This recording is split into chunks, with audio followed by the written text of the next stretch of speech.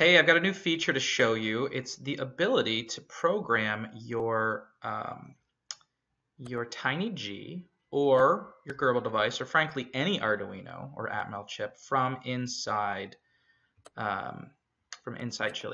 And so you've got this new little icon right here that says program the board's firmware. And you also have a feature there. Now, what we'll do is I'm going to get you started from scratch. I'm going to go ahead and go to your servers, download Serial Port JSON Server. 1.83 has the Arduino firmware program in it. So I'm on Windows 10. So I'm going to download the 64-bit version of Serial Port JSON Server. I'm going to open it. And notice there's an Arduino folder. Now, don't make the mistake of not extracting this. I've had some users write in who did not extract, and they just double-clicked Serial Port JSON Server. And the problem is you don't get the Arduino folder. And I'll just take you quickly through what's in here. There's AVRDude, which is the programmer for 8-bit Atmel chips, and BOSAC, which is the programmer for 32-bit for the Arduino Duo. So those are very critical tools. And you want to make sure that well, you don't have to worry about this, but in this text file, there is an extra, I know it's not showing word wrapping, or sorry, line returns, but TinyG is in there, and that's a little different than what you'll find from the Arduino team. Okay, so we've got this. I'm going to launch it. Oh, it's not liking. I have to exit my other. I don't know if a lot of you know this, but you can show hide console and you can type exit, and it will actually exit the running server. Now I'll go and launch my new server, and it's asking for the firewall. Of course, I want to allow access 1.83, and I will connect to localhost, and there we are. We have our 2 ports. I'm going to turn off this console because it gets a little confusing. Okay, so we have this port and this port, and we want to program it. So I'm going to go ahead. This is the TinyG V8. It's this guy. I'm going to go ahead and pick TinyG V8. It does not detect that automatically, unfortunately. But notice when you pick it, it gives you links to download the latest firmware. Not all of these, like if you're going to program an Arduino Uno, that won't give you links, although I do have some links in here for Grbl. But we're doing the V8, so I'm going to do the 440.18, and I'm going to go ahead and hit program. Now notice when I do that, the program light goes, it starts running, and it's pretty simple. Again, you need Serial Port JSON Server version 1.83. Unfortunately, if any of you are watching this that are Grbl users, that is not working well for Grbl at this point. There's still mangled text coming back, and it's still an unknown bug. The Arduino guys are looking into it. Also, I do want to thank the Arduino team for being the ones who built in the feature to program your firmware through ChiliPeppr. They discovered ChiliPeppr when they were looking to build their web IDE, their upcoming web IDE, and they asked if they could base it on Serial Port JSON Server, and of course I said yes. It's all open source anyway, and now we all benefit. So there you go. It's programmed, and I can go ahead now and connect to it, and there I am on 440.18. So looks good. Was able to do that. Now I'm going to show you how to program the G2. Now, what's a little bit unique about G2 is it will run on, I'm going to pull this off, but it will run a G Shield. So for those of you on Grbl, you are all familiar with it. But this is the programming port, and it's an FTDI chip. And I'm going to, you have to connect to that. Notice then if I hit refresh, I get Arduino Duo programming port on COM5. That's pretty different. I was on COM3 and 4 earlier. So now I'm going to program it.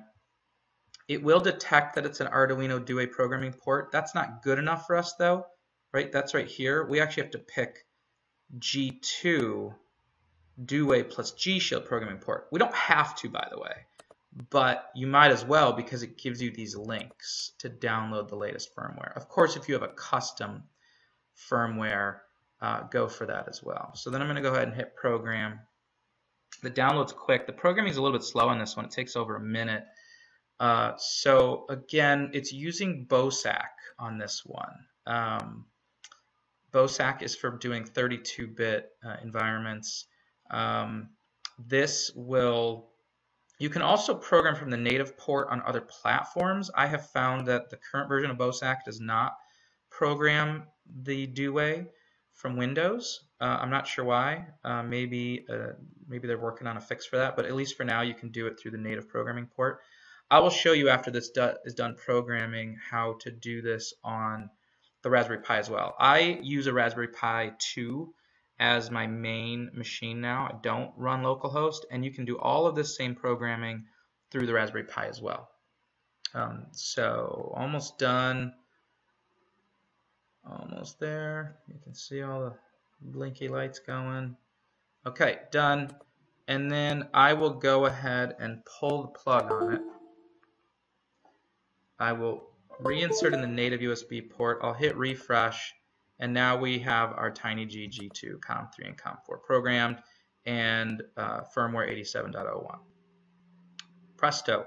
Now, just to show you that this also works not from a Windows box, but also from a Raspberry Pi or a Mac, I'm scanning my subnet, and there's my Raspberry Pi 2. My John 8 is actually my laptop, so I'll connect to that. And I've got a couple different devices hooked up to this one. Yep, the FTDI, this is that's a TinyG G8. That's a G2, which is a DUA. This is, I actually think that's an Uno or a Grbl device. But what I'm going to do is I'm going to program this guy from the native USB port. And it even detected native USB port. Same firmware. Actually, just to prove it to you, I'm on the 87.01 well, let's actually see what firmware I'm on. Oh, I'm on 86.03 firmware right now. So what I will do is disconnect, which by the way, you have to be disconnected to program. The code isn't smart enough to ask you to disconnect. And I will down rev it to 087 edge. And let's hit program. Now remember, it's running at native USB speeds now, which is about 2 to 3 megabits per second. So it should run way quicker. There we go. We're already done.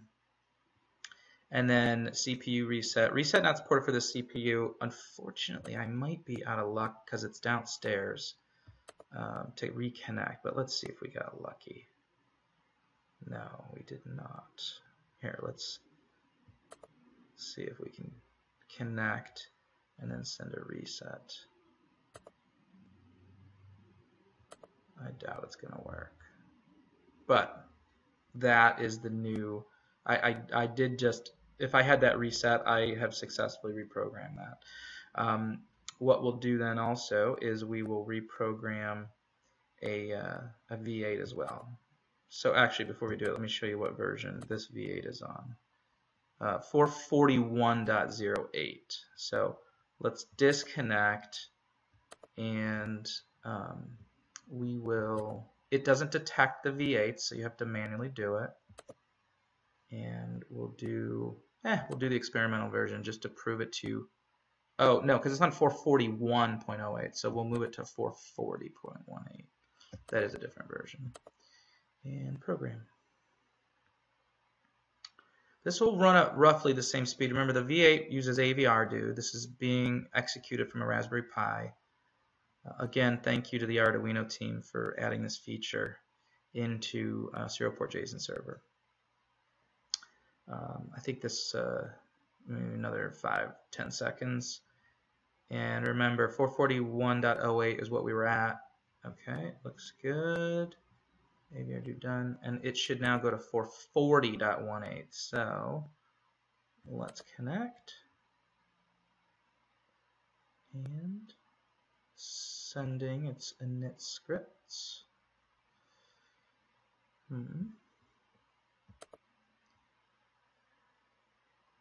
Here, we'll reset it.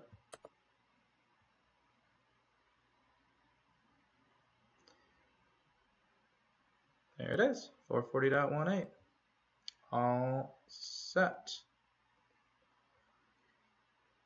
I'm trying to show you the output here. Oh, it's filtered. But anyway, yeah, we're good to go. So I just programmed a TinyG V8, Arduino Duo for the TinyG G2. I did it from Windows 10 and from Raspberry Pi to remotely, which is super cool. And that's available in the new Serial Port JSON Server 1.83. Enjoy.